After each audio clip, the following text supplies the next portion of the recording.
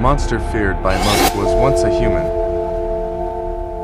The first cold one was born during the rule of an evil king that would kill anyone that got in his way.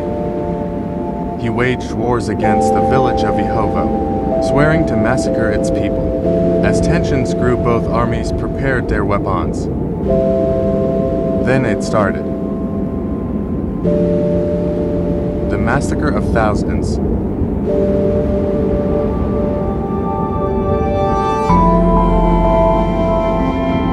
The village of Jehovah was outmatched and outnumbered.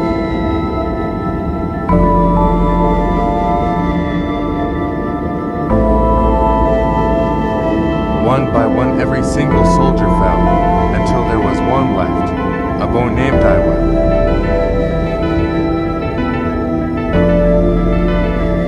The blizzard's winds were strong, giving Eva cover from the raiding army.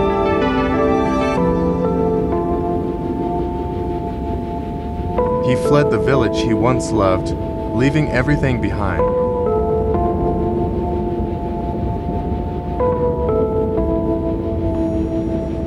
But he was caught while trying to escape. He ran as fast as he could.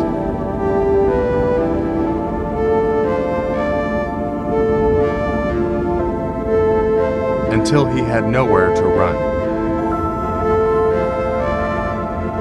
He had been followed. He was frozen with fear. Before he could say anything, he was hit.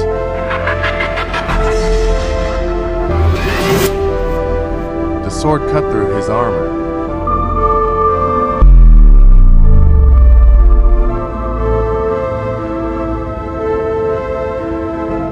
He should have died, but somehow he didn't.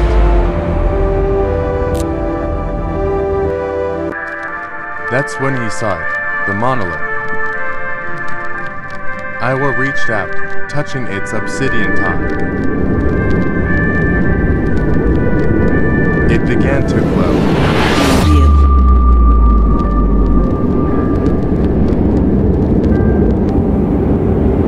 He was teleported somewhere.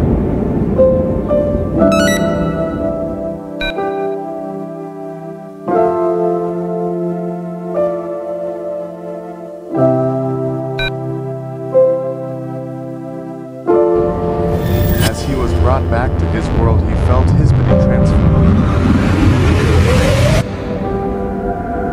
The monolith gave him powers.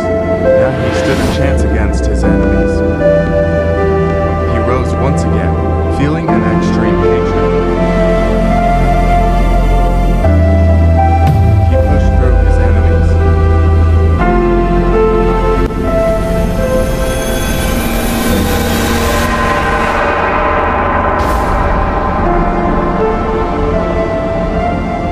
Killing everyone that hurt his people.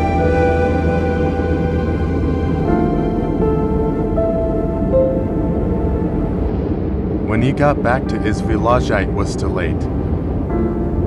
Everyone had died, family, friends. From then on, he swore to kill anything and anyone, because he had no one. But before he could do anything, the age began to change, and he began to fade away. Now during the age of ice, he rises once again to get revenge on humanity for what they did.